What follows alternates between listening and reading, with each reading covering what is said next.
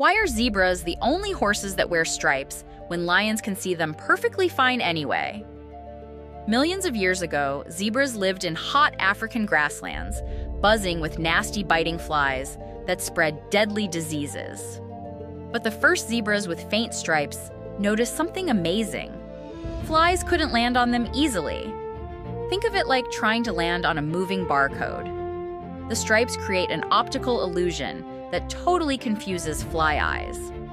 Generation after generation, zebras with better stripes lived longer and had more babies. But here's the coolest part.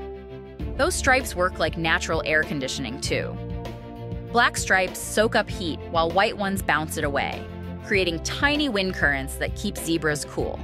And get this, scientists now paint stripes on cows to protect them from flies. Zebras invented the perfect natural bug spray millions of years ago.